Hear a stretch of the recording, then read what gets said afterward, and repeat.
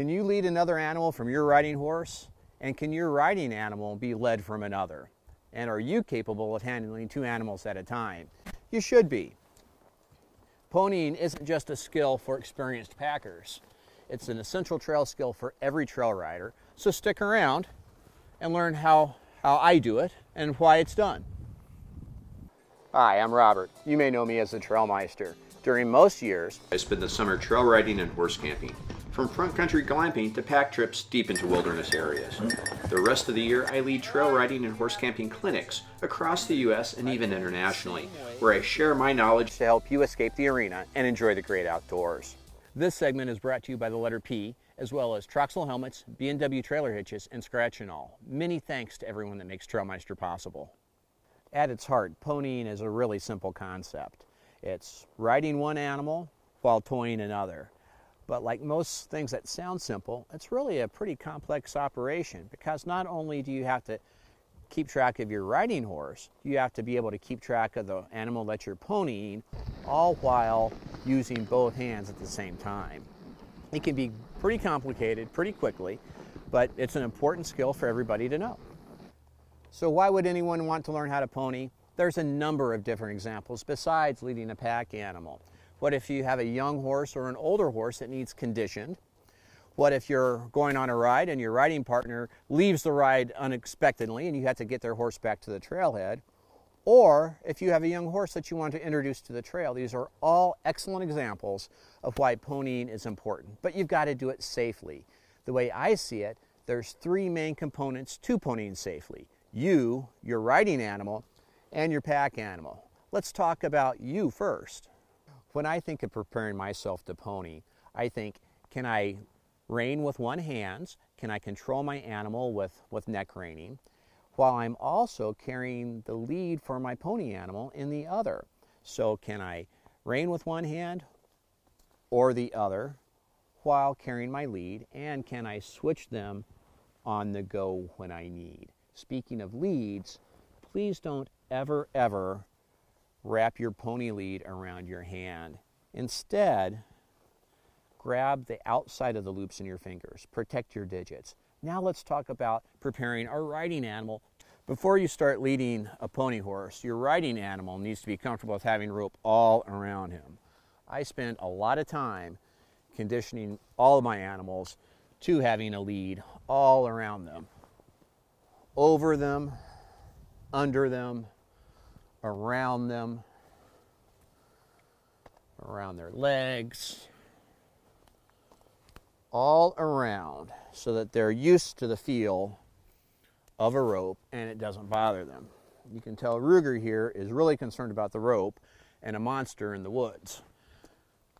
And he's all right to look out for those monsters. I just don't want him to worry at all about a lead rope. Huh, what do you think about that, mister? And not only is this good for ponying, it's good for all your animals to know that ropes are their friend and not going to hurt them. Once you can accomplish all of those exercises from the ground, it's time to try it in the saddle. Again, your riding animals should be comfortable having ropes all around them. You should be able to do everything that you did from the ground from the saddle, including wrapping that rope around his legs. It requires some dexterity on my part that I don't really have. And your trail horse should be comfortable and not afraid of the rope, but yet still be responsive. Yes, he's a good Ruger. He's a good Ruger. Oh, yes, we love the Ruger. We love the Ruger boy.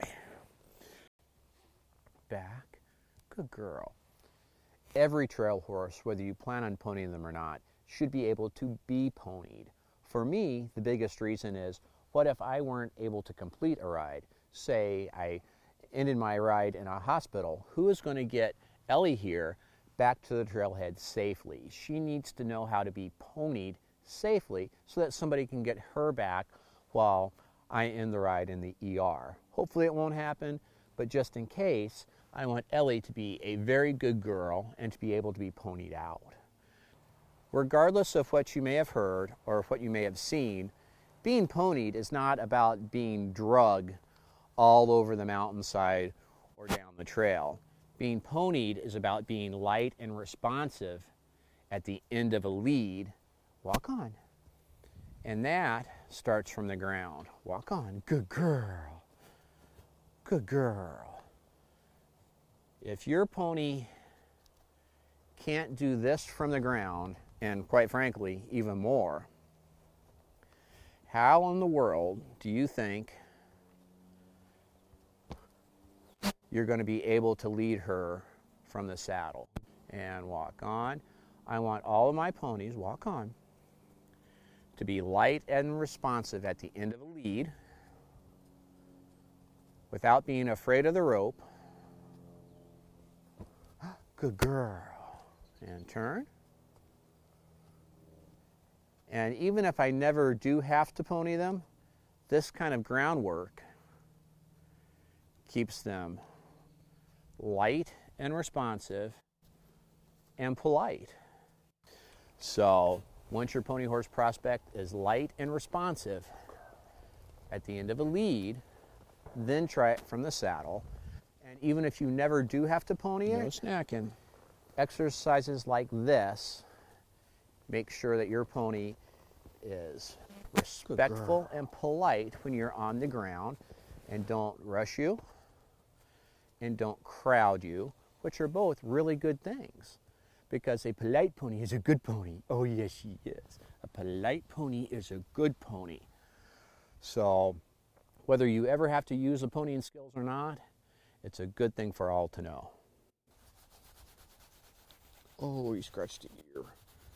We scratched the ear. Oh, we got the lip. We got the lip. Yes, we got the lip. Oh, yes, she's a good girl. The equipment that you're going to want to pony is really pretty simple. I start all of my animals out in a rope halter. I like rope halters a lot for a lot of different reasons. For ponying, the rope halter reinforces the commands that I'm asking for. I like this model a lot. This is from Weaver Leather, and it is reflective, which is wonderful when you're camping. I can shine a flashlight on it at night and it shows up really well.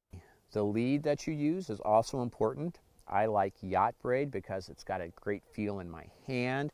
The length is a very important thing. I like 12 feet long. I think a lead can be too long as well as too short. For me, 12 foot works really, really well. This is also from Weaver Leather. I believe it's their silver tip collection. Like it a lot. It feels great in my hand. The other thing for leading a pony is our saddle. And let's go to hang out with Ruger for a minute and talk about that one. I like a rigid tree saddle. I think that a rigid tree is going to hold its shape a lot better because you're not always going to be riding in a centered position when you're ponying somebody. And this doesn't deform the way a treeless or flexible tree saddle would. Other than the halter, the lead, and the saddle, the most important thing about leading are these gloves.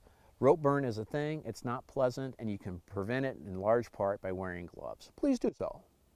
The more comfortable the three of you are with ponying, you're going to become very, very tempted to wrap your lead around your saddle horn. It's called a dally, and please don't. There's a number of reasons why this is a really, really bad thing. One, if there is a problem, at the very best, you're going to rip the horn off your saddle. Most people don't ride with rope and saddles, and they're made especially for that. Chances are you're not riding with one. Secondly, and the reason I will never dally, is because if there's an accident, it's going to happen in a heartbeat, and I want to be able to instantly disengage myself from my pack animals. It's much easier to get off if I have to and pick up that lead than to be dragged down the side of a mountain because my pack mule fell. I've seen a lot of accidents from people dallying, and none of them are worth it at all. So regardless of what you've heard or seen, please think long and hard before you wrap your lead around your horn. Thanks for watching. Please stick around for the next segment where we talk about the letter Q. And as always, please give us a visit at trailmeister.com for the largest guide to horse trails and camps in the world, as well as lots of tips and other videos on trail riding and horse camping. While we're at it, please please don't forget to give us a like, a share, and a subscribe. Ruger and Ellie here would sure appreciate it.